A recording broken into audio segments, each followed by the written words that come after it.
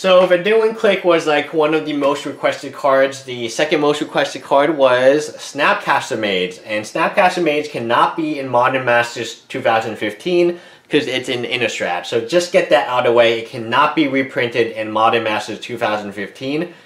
And because of that, it's gone from $20 to, I believe it's $50 right now. Is it more than $50? I don't know. Somebody do a price check on this card. This card has gone up insane because what happens is speculators are now looking at cards that they can pump up in price. And Snapcaster Mage, because again it cannot be reprinted, it's one of those cards. $50, wow, that's a lot of money for a, in all fairness, it is a recent set. By definition, because it cannot be reprinted in Modern Masters 2015 because it's too recent. Snapcaster Mage, there should be a ton of them. Innistrad was at the time the most popular set ever. It was. And then RTR was, and then I feel like Khans of Tarkir might have taken that over. But Snapcaster Mage, at the time, there was way more copies than something like Karn Liberated, especially since it's not Mythic. Now why is this card $50? It is extremely, extremely good, but compared to other expensive cards, there's more of them. I mean, it's a non-mythic, and it was printed in a very popular set. The price, in my opinion, is kind of like when the Shocklands were reprinted.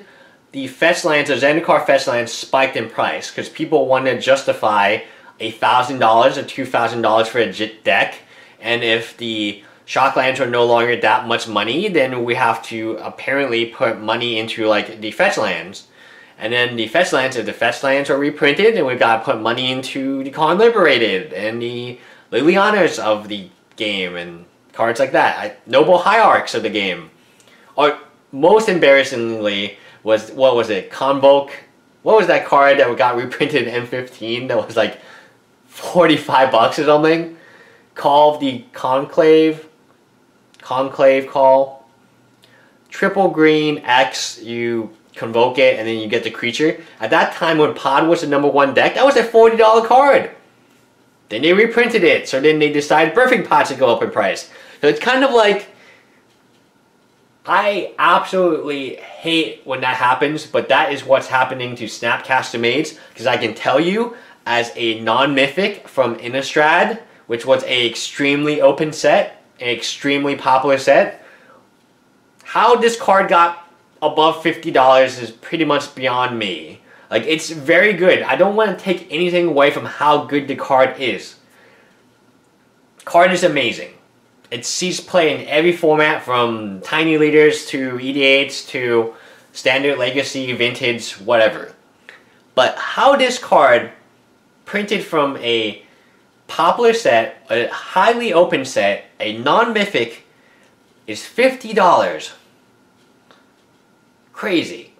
Crazy. And yes, I own foil copies of him, so for me to say that would be against like my best interest, but I want him reprinted. I don't know what he can be reprinted in. I don't feel like he can be in a core set because then you have to bring back Flashback, and honestly the card is very powerful in Standard. As long as there's instants in sorceries, this card is pretty good. I don't know. He definitely needs a reprint. $50 is a little too much for this card in my opinion. And that's not my concern. My concern is he's $50 now. What price is he going to be at until he's reprinted? I don't know. It could be some time before he becomes reprinted.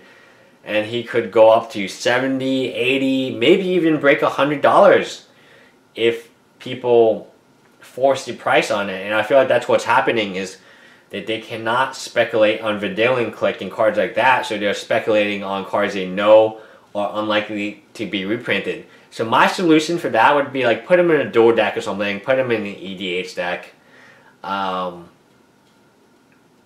that would be my solution. And yes, I own playsets of him.